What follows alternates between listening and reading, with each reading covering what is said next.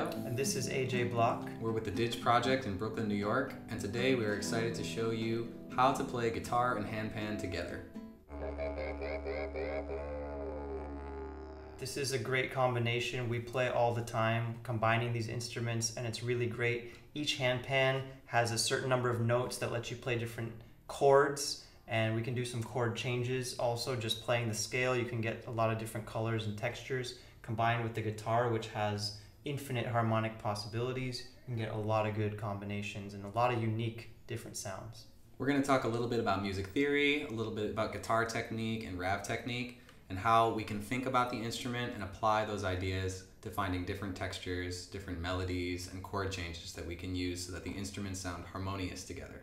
Since both of these instruments create chords, we're going to be careful not to step on each other's toes. We're going to find out how we can fit inside of each other's sounds. This particular RAV drum is the A integral scale, and we love it with guitar because A minor is one of the greatest keys on guitar for playing. It's one of the most simple keys because you can play a lot of open chords. Some of the chords include A minor, C major, G major, E minor, F, and other than F, all the ones I just named are all open chords on the guitar and really simple to play. This particular scale has the notes A, B, C, E, F, G. So it's basically like a natural minor scale without the note D. It's a 6-note scale and some of the notes repeat themselves. So here's what the scale sounds like on the RAV.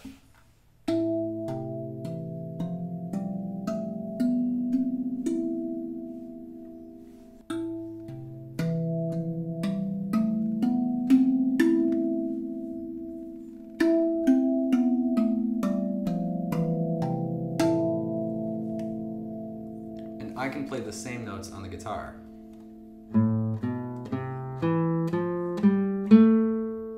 In lots of different positions and in different ways. So I know that any note that I choose on the guitar that is also on this instrument will sound good together. So for starters, we can just both play from this certain collection of notes, from these 6 different notes.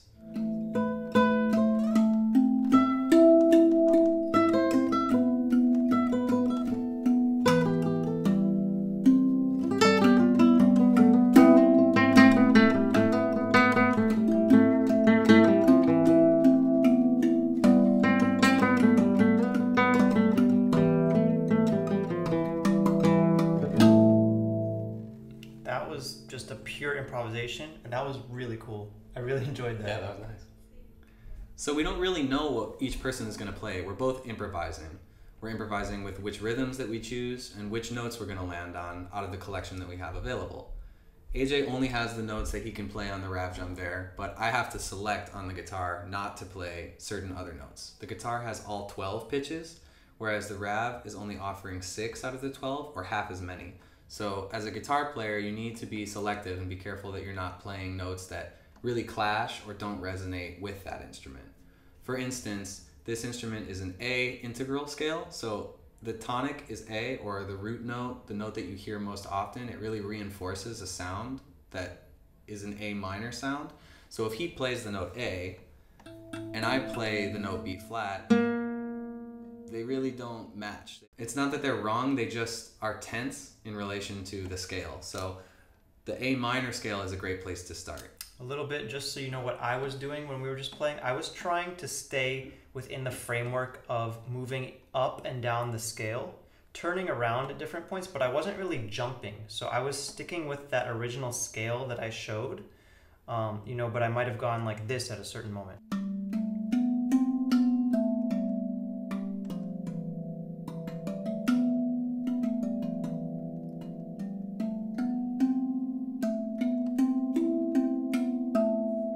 So all of that is scale movement on the RAV. I wasn't trying to play any chords or do any larger interval jumping, like really low to high notes, jumping around like that. I was just doing the scale. One thing to consider when playing with another instrument is what register are they occupying. So a register means are they playing down low, in the middle, or up high. Just like on a guitar, we have a low E string. We can play a higher E or an even higher one. Or you can think of a man's low voice voice and perhaps a soprano, a woman's high-pitched voice. This is talking about register. So if we're both occupying a similar range, it might get in the way or get a little bit muddy. So you can listen. It's really important whenever you're playing with another musician to listen closely to what the other person is playing. If I hear that AJ is in a low area, I might try to occupy a higher space to fill in that gap. Or if he's playing in a higher place, then I'll come down low so that we complement each other. It's important to think about the balance of the sound. If he's playing really busy, maybe I'll back off a little bit and let him have a moment to express. And then he might simplify his ideas and I'll play something more complicated.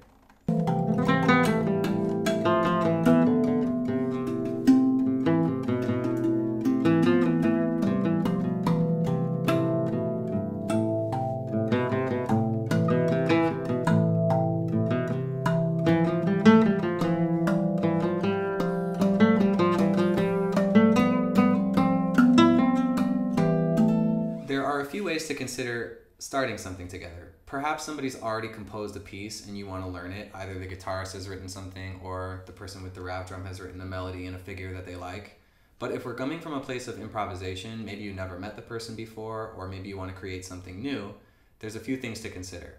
You could let the RAV begin first and introduce something alone, and the guitar doesn't have to start right away. Another option would be to have the guitar start something, and then the RAV joins later. And the third option would be that both start together. Maybe you count it in, like 1, 2, 3, 4, play. So these different options of just how to begin the improvisation are available to you. So it's good to consider that. Another way that you can influence each other's ideas is by developing simple rhythmic motives. So maybe we both agree that we're going to improvise on a theme that's based on the rhythm ta, ta, ta, ta, ta, ta, ta, ta. If we're in 4/4 time, 1, 2, 3, 4. Ta, ta, ta, ta, 4. 1, ta, ta, ta, 4. Ta, ta, ta, ta, ta, ta, ta, ta. So that can become a generating motive for all of our ideas. So here's what it sounds like if we improvise together based on this rhythm.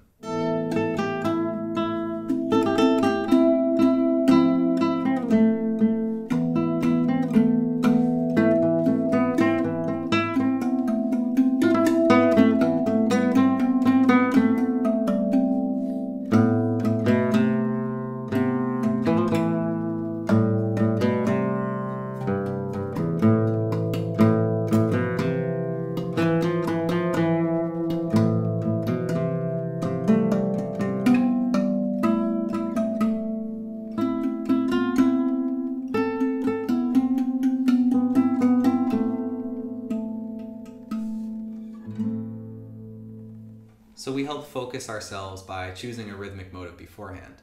You can choose maybe 2 rhythmic motives and have the first section be based on the first rhythm, and then kind of look at each other and nod when you want to go to the next part, and communicate with your eyes, communicate with body language as well. It's important to occasionally check in with the other person, acknowledge each other. If you're just too focused on your own playing, it's going to be really hard to communicate with someone else. Playing with someone is just like having a conversation. You have to listen sometimes and talk sometimes. Leave space, feel what the other person is expressing, and have a real conversation, not just insert your own thing on top of everything that's happening. There's a tendency to ramble a lot. Maybe you know a scale and some patterns and you just want to shred, you know? But we want to create something a little bit more musical, so narrowing things down with a focused motive of rhythm like this is a good way to restrict yourself a little bit in a way that makes a more musical result. So aside from playing around with scale ideas, individual notes, we can also work with chords, because when we stack notes in the scale on top of each other, we create a series of harmonies. There's music theory information that we have available to teach you how to make chords and how to spell chords, what a triad is. Adrian's got a whole series of videos called 90-second guitar lessons dedicated to all this sort of music theory technique and all the knowledge of how to play different music on guitar. So we're going to link to that below. So definitely check out 90-second guitar lessons. But just to help you out now in a quick and easy way, the reason we chose the A integral scale is because, as AJ mentioned, the guitar uses a lot of open position chords, which most beginners and intermediate players already know. So chords that will be compatible with this instrument are A minor, C major, E minor, and G major, primarily. There are other colors and variations, and we'll include a longer list with more jazzy voicings and more colors for those of you who are more advanced with the guitar. But for now, we can consider playing together a simple chord progression. So maybe we'll just do something like A minor to C to G to E minor. And I can establish that on the guitar. So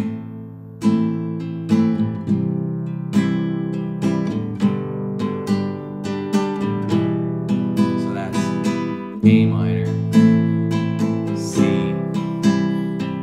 G, E minor. And AJ can play those too.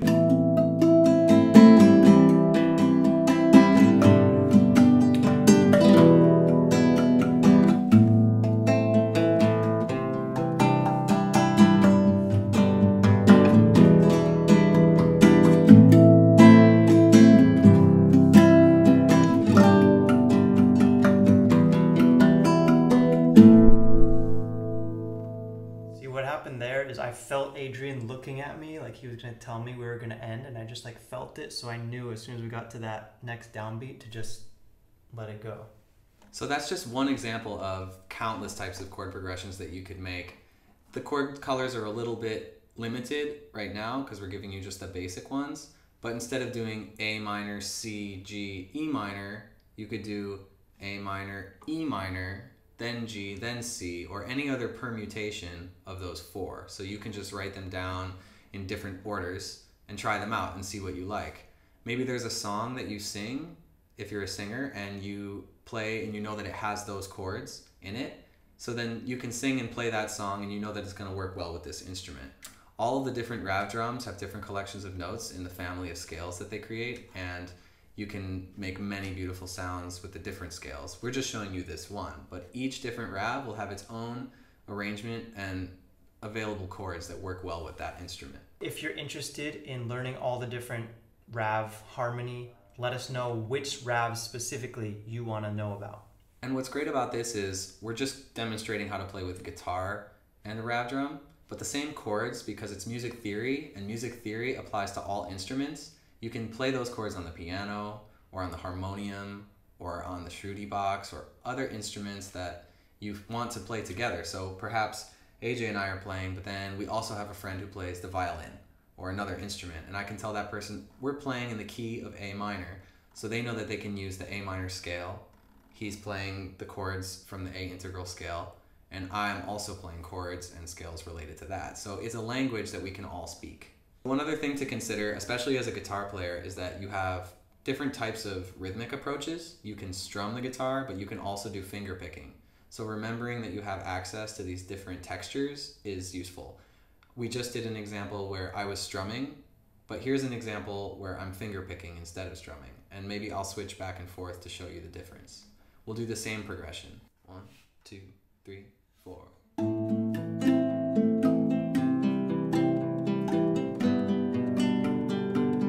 This is finger picking.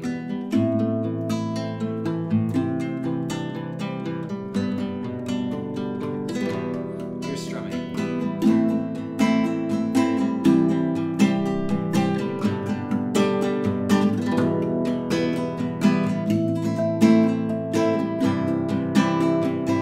And then I'll switch to doing scale improvisation.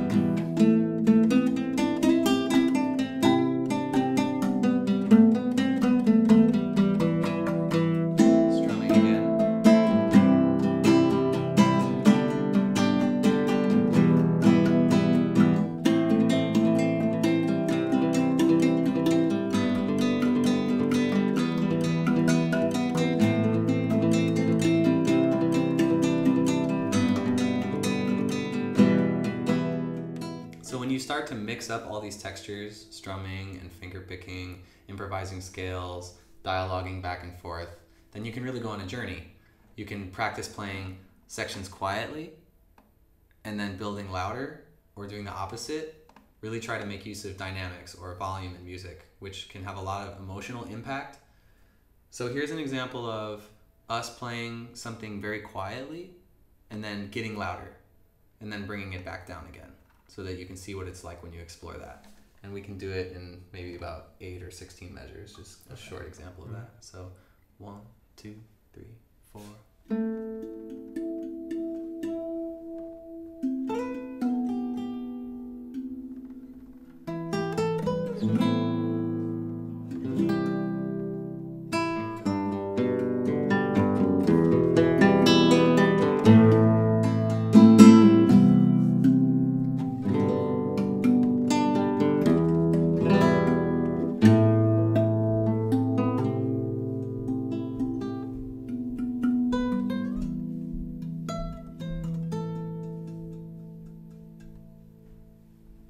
So we created a nice shape or an arc with our dynamics. The equivalent of finger picking versus strumming on guitar is also available on the handpan. Basically, with the chords, you have the option to arpeggiate them, meaning play one note at a time, versus playing multiple notes at a time. So if I'm going to play an A minor chord, if I want to play all 3 notes, I can do that. I'm using 2 fingers on this hand to hit both of these notes. Thumb is good for that too. Or even just 2 notes. So if I wanted to play all the chord changes, it would sound like this.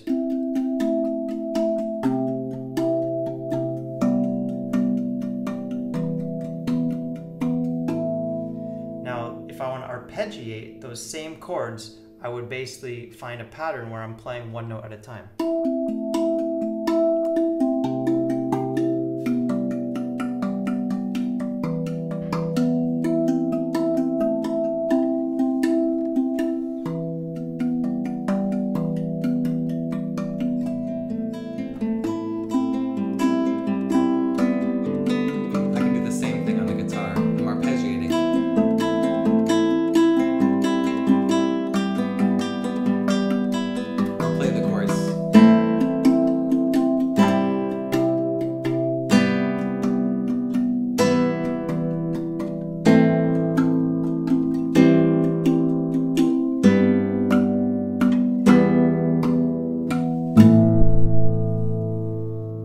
Important to understand the difference between this concept of playing chords and playing arpeggios.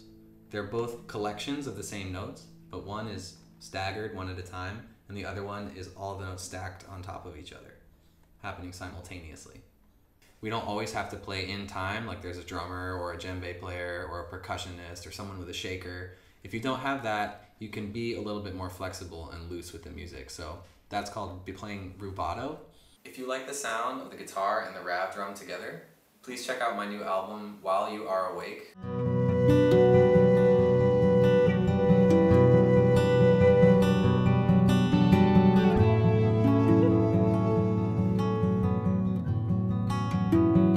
There's also flutes and many other instruments, so you can hear what the RAV drum can sound like when it's combined with other sounds. I actually have heard this album on a number of occasions, super enjoy it. It's a great album just to listen to when you need relaxation, meditation, any type of music for that. It's perfect. Thank you so much for listening, and we look forward to sharing more with you. Peace!